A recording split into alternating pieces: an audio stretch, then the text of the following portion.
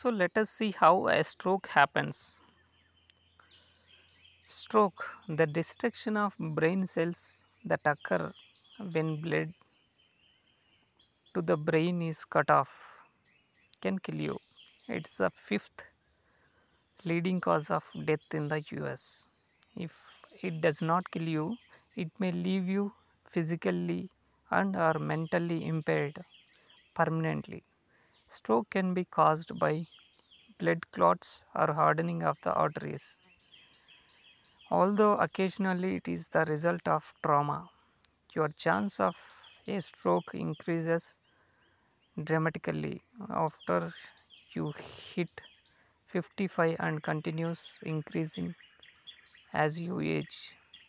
Current research from a long term study on Alzheimer's and aging suggests that having a stroke can put you at greater risk for developing Alzheimer's.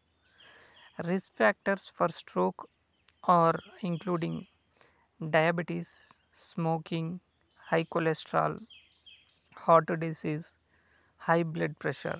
If you have any of these risk factors, take concrete steps to safeguard your brain. So, these are the factors which may cause stroke.